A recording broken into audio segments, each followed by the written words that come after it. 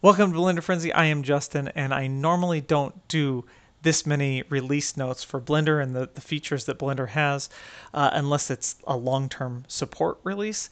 But the past two releases, 3.0 and 3.1, have made drastic improvements to the VSE, and I just can't wait to show you. So I'm just going to go here so you can go to the Blender release notes, which is at wiki.blender.org, and you can go here. You see a list of the old versions and then what's the latest stable release, which right now is 3.1, and I'm going to click on that, and then we scroll down to VFX and video, and there's not a lot, but this is going to be even more unconventional even for me because I usually go from top to bottom, but I'm going to skip all of these and jump to this one. Support copying, pasting strips with animation across different scenes. This is huge. Let's go to this one here.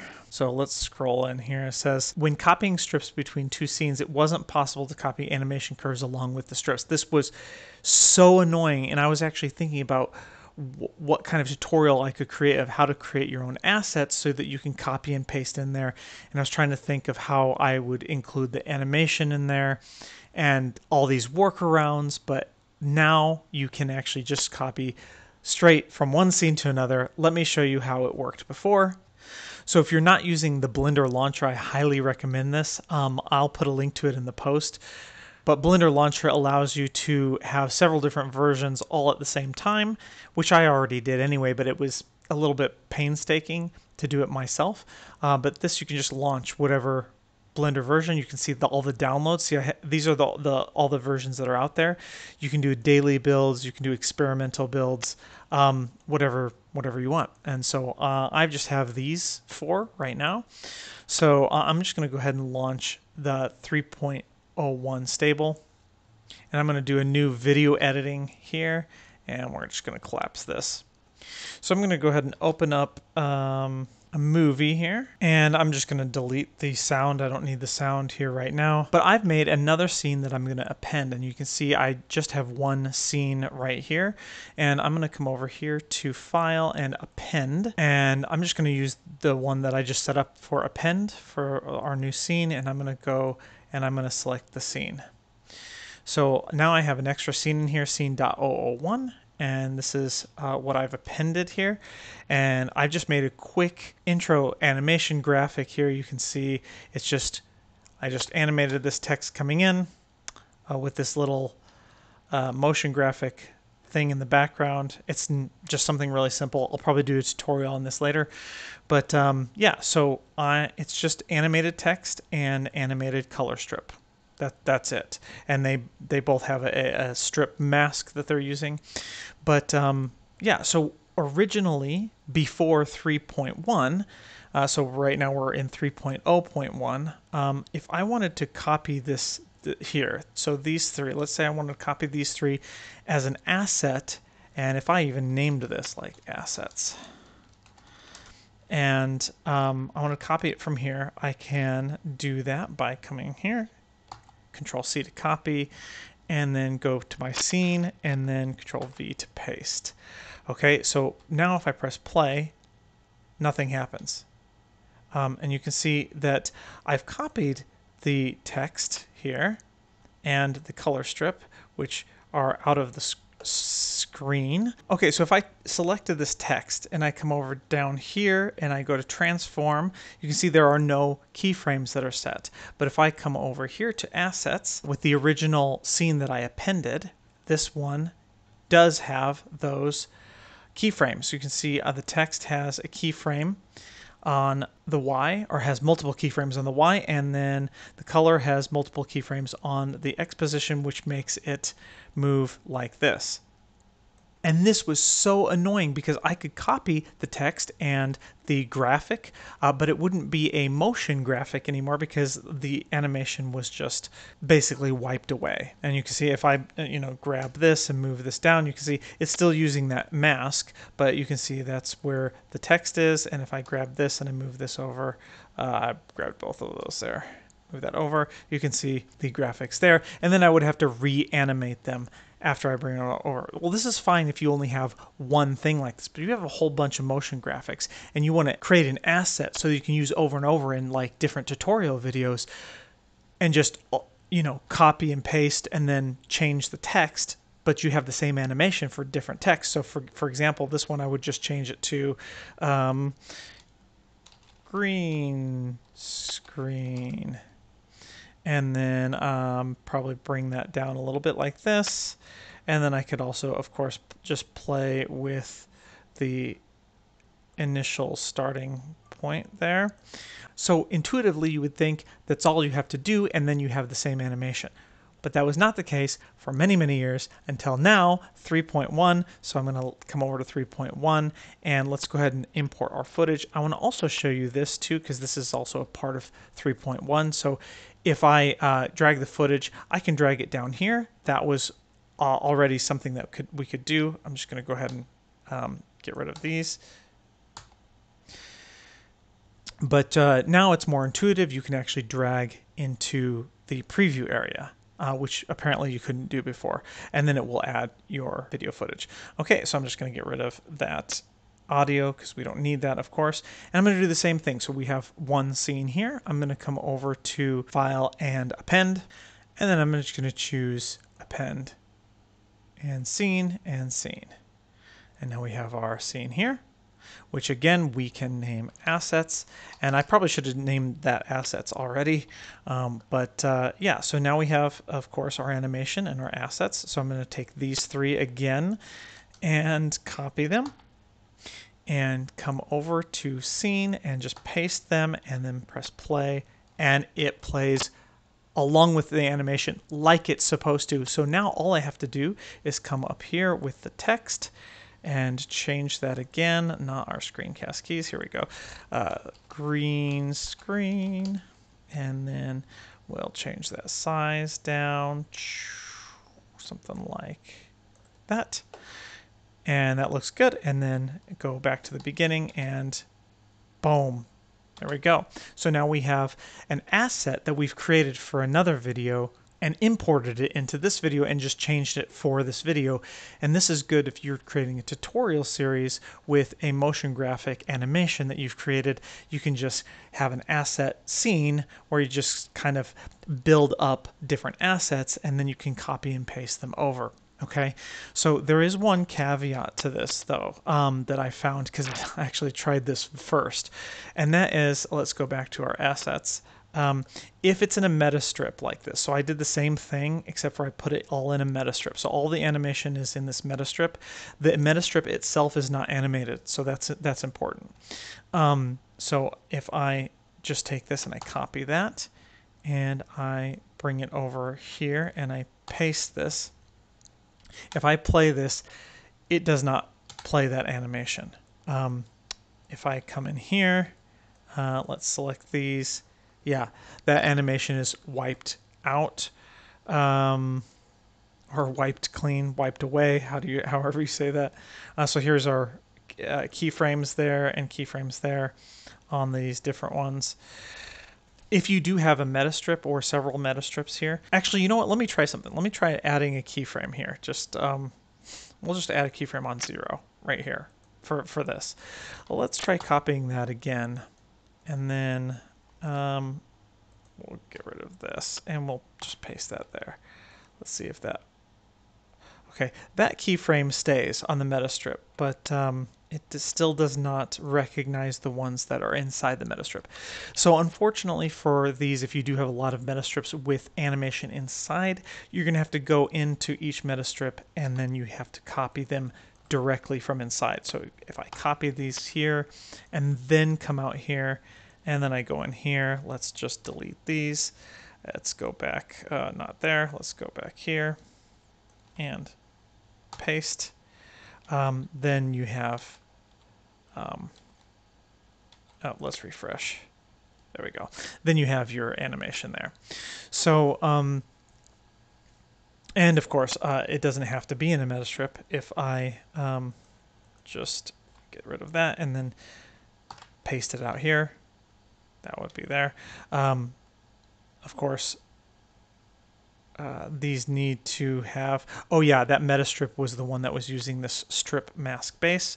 So you'd have to come into each of these in the modifier and add that strip mask base there so that it would have that applied. So that's what that MetaStrip was doing. It just kind of packaged it all in one. Okay, so that is it. So that's a huge, huge improvement. I mean, I was like, again, this is going to save me a lot of hours of making tutorials of how to get around, adding back the same kind of animation, which was kind of possible, but not. It was a painstaking workaround that you would have to do, and it was almost like that was the same amount of time that you take to actually just redo the animation. So not anymore. This is great. 3.1 and forward. So let's go look at some of the other features here, which we've kind of already saw. Let's go back here. Okay, so support drag and drop for data playbacks. And I want to show you something cool here that I just discovered. You probably already knew that, but I'm a little bit slow on the uptake sometimes. So when you have these here, I was kind of like, well, I wish I could see what they're talking about, because they use a lot of jargon that I don't necessarily understand. So for using the outliner and or asset browser as scene independent tools, users to be able to drag and drop data blocks into the VSE. Okay, so I was like, oh, I want to see this. Well, the differential revision here, a lot of times, if I just go there, they actually do have like little GIFs of screenshots of little animations here that you can see them pulling this in. And yes, I say GIF because that's how you say it. Not starting another internet GIF war. Yeah, so you have the asset browser, which I haven't actually played with or used for the VSE, but you have data blocks in asset browser where you can just click and drag those things straight into the sequencer, which is really nice. And not just the sequencer, which we just went over. You can add drag and drop handler to the preview area. So we saw that. So I'm just going to come down here, go to this one also, and we can see that here. So here's our asset browser, and just you can drag it in here and you can drag it down here. Either way, it's just more intuitive when you drag it into the preview area rather than dragging it into the actual timeline area. Use time codes by default. Proxy size to 25% is no longer set by default. I used 25%, so that didn't bother me, but whatever. These things are set in, I believe we can go to our preferences here. Let's do system, video sequencer. Okay, so here's our memory cache limit. Proxy setup, I have it set as manual. You can do automatic. I guess that's up to you. Let's see, if we go to the view, yeah, so it automatically sets the view at 100% proxy size. Actually, maybe that is better. I don't know if that's what it means here, or if it means down here in the proxy settings down here, per project, per strip, that it automatically would have it set at 25% down here. I don't know, but either way, it doesn't bother me, but this is where you would set up those proxies. It does look like it does automatically record run, which is something that they mention here. Maybe it's in the actual... Okay, yeah, so here it says set used time code to record run. Time codes are built with proxies at the same time. Therefore, proxies are built and used. This will resolve possible mismatch output. So I'm just going to probably use the default record run. I've heard people talk about that on tutorials, how to use proxies with record run anyway, so that's good. You can obviously change it to different things. I haven't messed with that. I don't know what each of them does, but yeah. And here, this is the thing. So let's go here. Let's do this. Does this have a differential revision? It does. So this is again more like coding type stuff. I want to see if there's any sort of screenshot or animated GIF thingy. There's not. There's a blend file. So import large video. Oh, this is to reproduce the error. This one I haven't really looked at. I really was just mainly excited about getting this one with the copying the animation F curves over, it does say only F curves are supported. I'm not entirely sure what sort of animation doesn't have F curves. Maybe drivers. So if something has a driver on there, it might not be copied over. And I think it has to do with the names and renaming different strips and different settings and names of assets and stuff like that. So there is one drawback though, and a bug that I should probably report. So in 3.1 here, the wipe.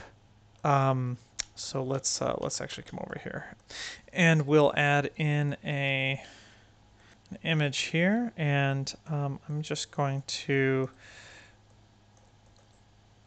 add a wipe transition. So what I normally did with my transitions is add in a color,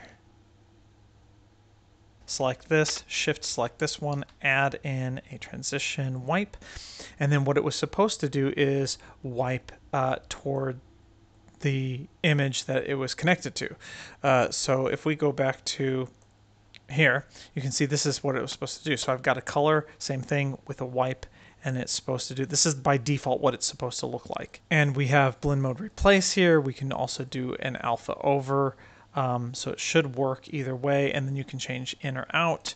You can change the angle, 90 here. You can add in a blur width, something like that.